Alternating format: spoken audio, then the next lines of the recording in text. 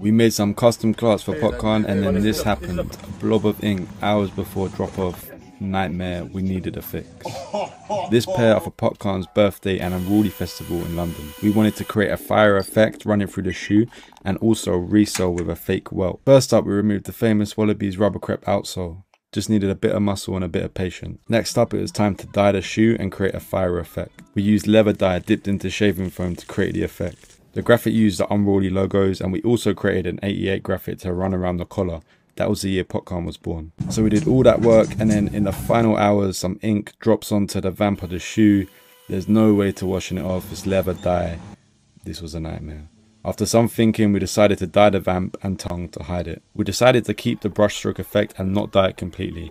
It was a bit of a happy accident, and we thought it fitted well with the theme of the shoe. So we saved the design, and the shoes were now ready. It was time to go drop them off at the Unruly festival before Popcaan was on stage. A quick Uber south.